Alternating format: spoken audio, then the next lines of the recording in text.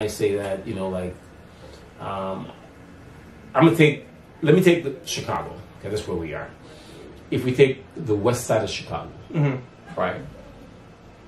I looked at properties on the west side of Chicago that could have easily gone for 3 years ago, could have easily gone for $180,000. I saw a couple homes built that sold at $375. That's like double the price, man. Yeah, I saw some brand new homes coming. So gentrification is going to happen.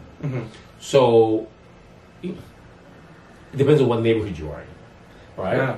If you're on the north side of the city, it's a little bit more challenging.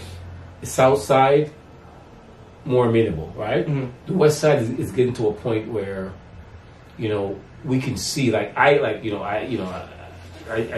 take a class in Chicago, and I can see where you have in parts of Chicago, especially in the northwest side of Chicago, where prices are just going crazy. And in this market, this particular market, and there's no turning down. And there's a property I was looking at that newly built, and before it got built, it was sold. Yeah.